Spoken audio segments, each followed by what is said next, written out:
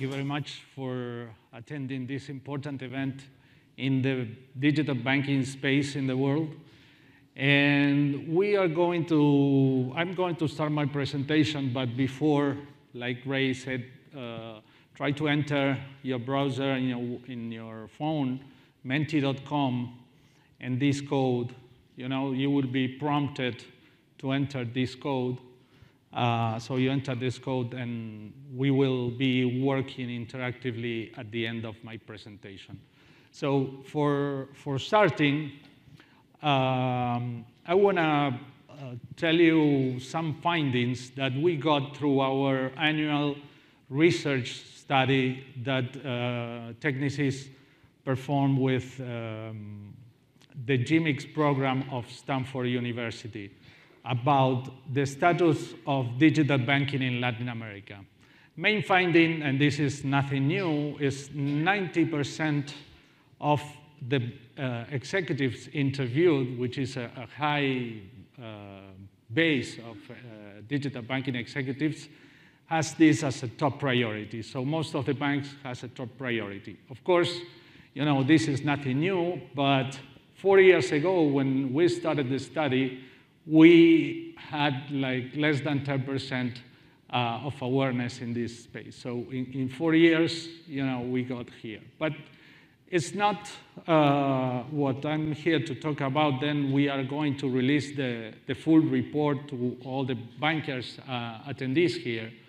But to go in deep to open banking adoption in the financial services industry in Latin America. So we found out that there's still a big opportunity to grow here because just 26% of the banks said that they are already launching or adopting open banking strategies. So there is plenty of opportunities to go.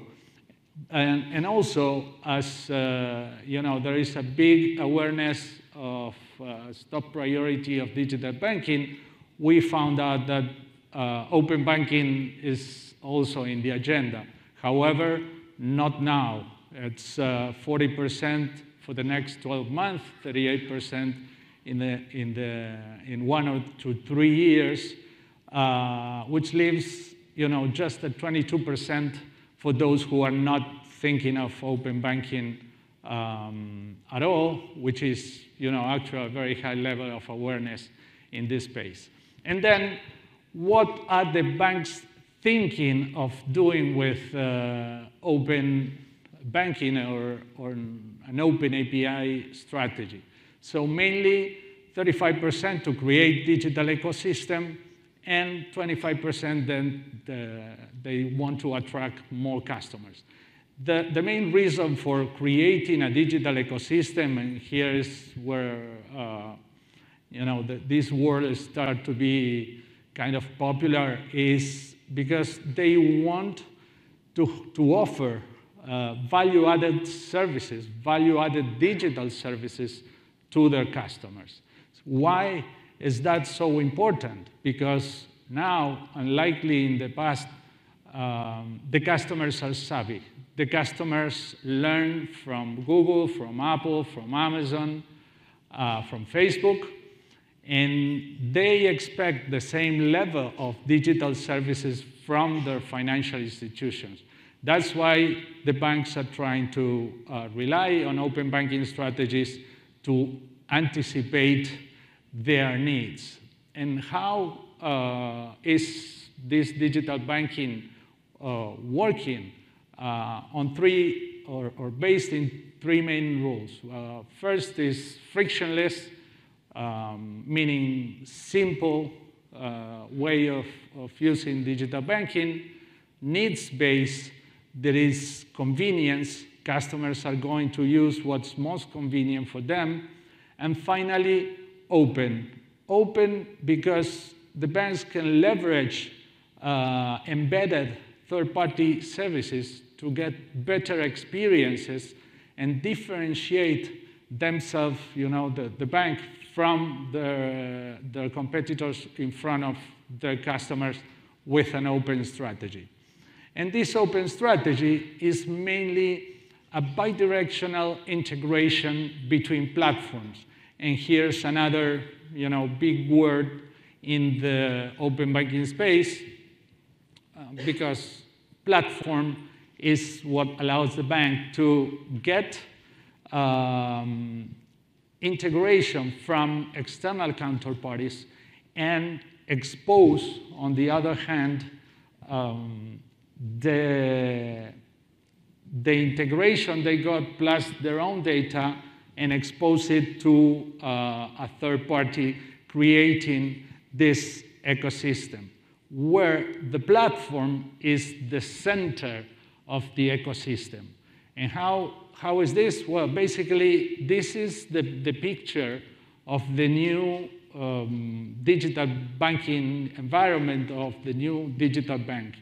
The platform is interacting with the traditional banking data, with the customers, with other people, non-customers, in a bi-directional way, with fintechs and also other platforms, in a bi-directional way, meaning they are offering value, but at the same time, they can get value from the rest of the ecosystem.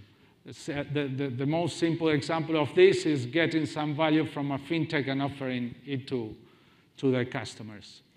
And how this platform may work or may be built is with these layers, where there is a user experience layer, a layer that is connecting bank channels, third-party channels, business partners, through an open API layer that is going to get into preprocessors for authorization and authentication, and then digital banking facilities or capabilities like geolocation, auditing, scheduling, or customization of transactions, and finally getting into the products, the core data.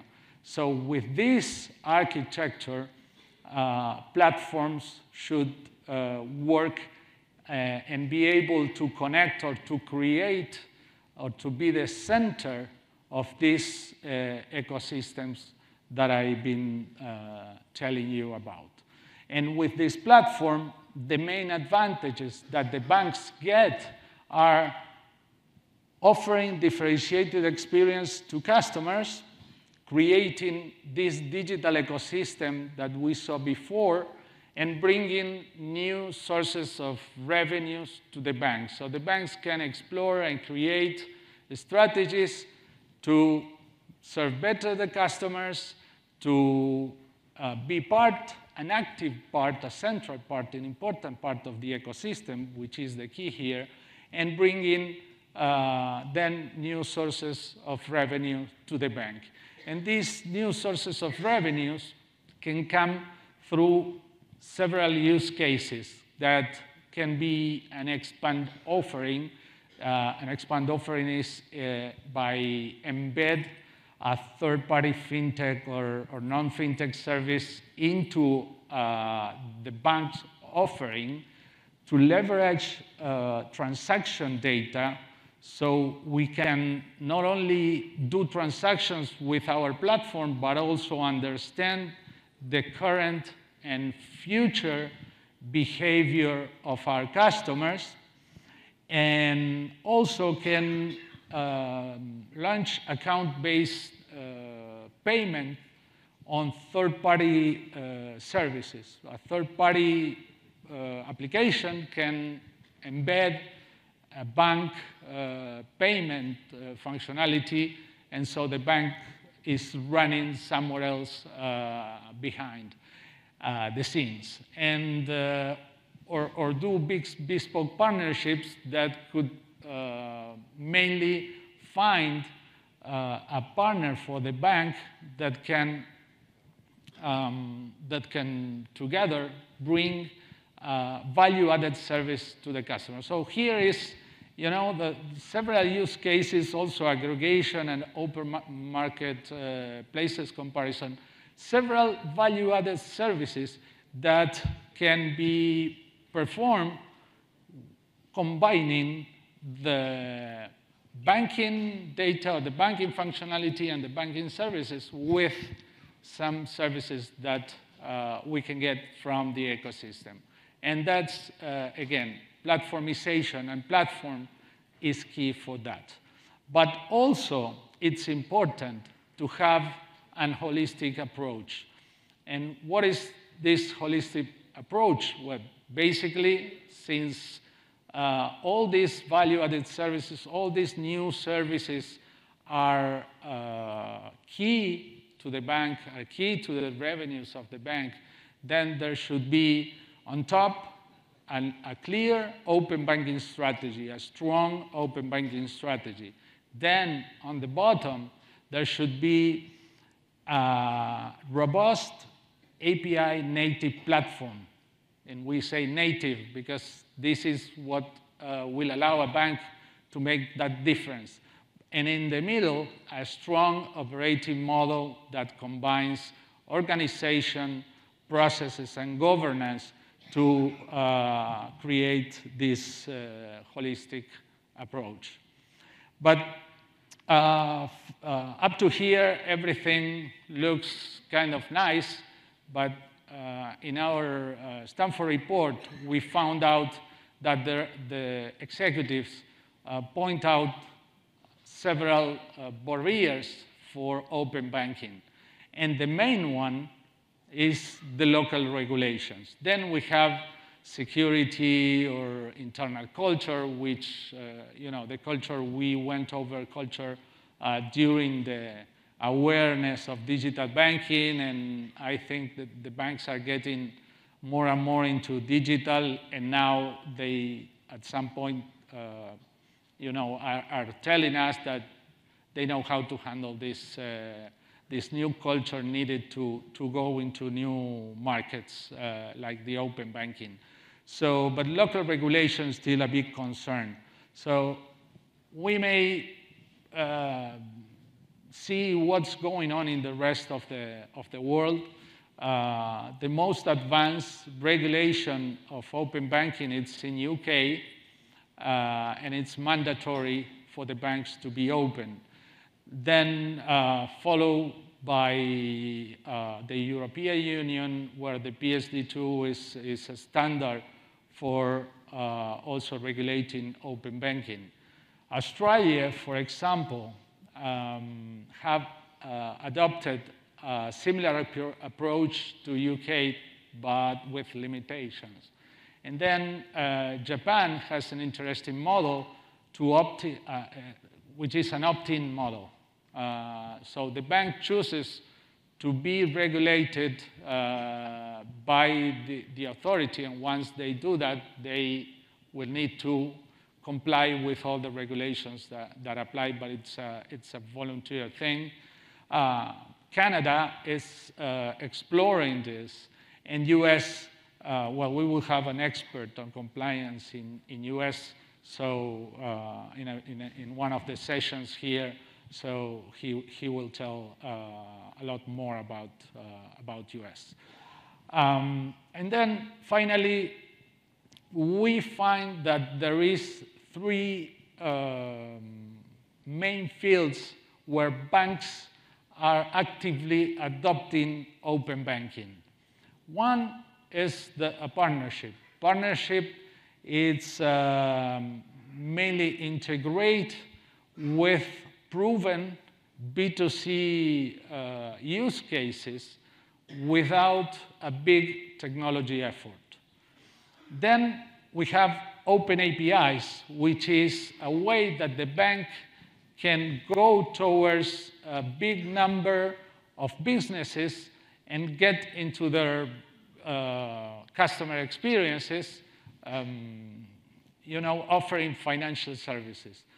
And finally, build a new platform is another approach for those banks that need to overcome problems or restrictions that their legacy systems are giving. And here in Latin America, we have sort of those approaches with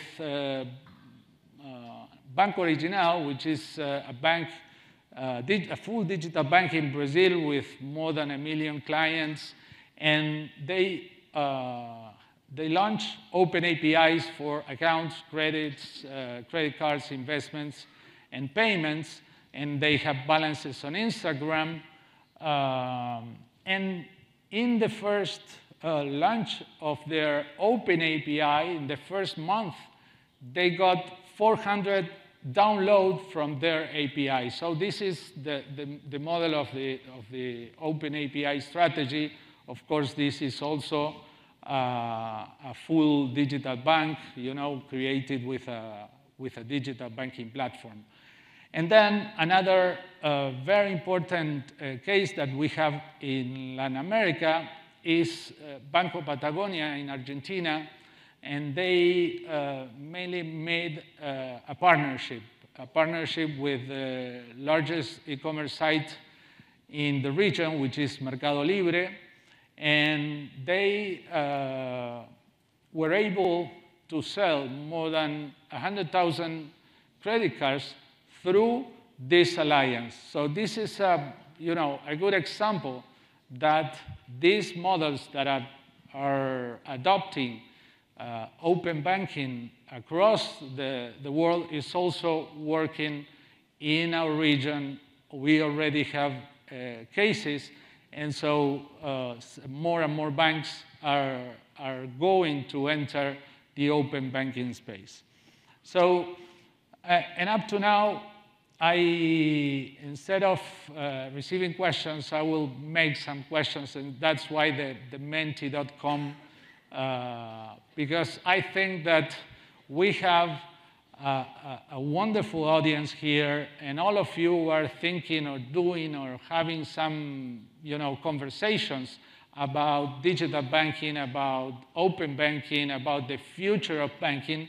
So I would like to know what's in your mind, what is going on in your banks. So we are going to jump into menti.com. You enter this code, and you will be prompted with a question, And so you respond the question, and we will see the image here. So, and here we have. In your opinion, what hits the bank in the next 5 years? Well, most of you are threatened by the big tech offering, also the rise of the new ecosystem, and the emergence of virtual or challenger banks. So as we see, those are the 3 main concerns or opinions that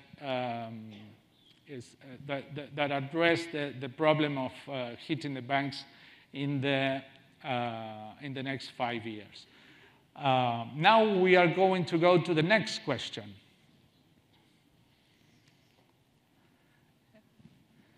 And so here you will be prompted again, and we will see in the screen as long as you start input the numbers. What's the status of the open banking strategy at your bank? And we are here, we have a clear, let's say, winner, that the organization needs more than 12 months to offer open banking services. And then we have almost 20% that the organization needs more than 6 months. So both have some sort of relation, but we at some point agree that open the organization to organize this new open banking strategy is a very big task that we have in front of you. Well, yeah, you. We can help, of course. Next question. It's what's your bank's game plan approach for open banking? So based on what we saw before of the examples that I gave, through a partner, through open up APIs, or build a new platform or other.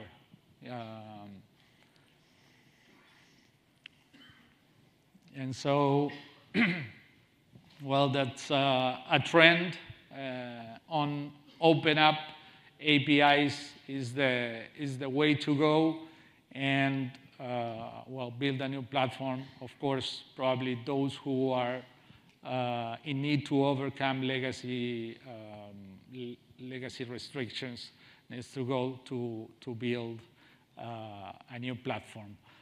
So, and finally, the partner thing. So this is the last question. And so I thank you very much for being here again and for responding actively to our questions. And thank you very much.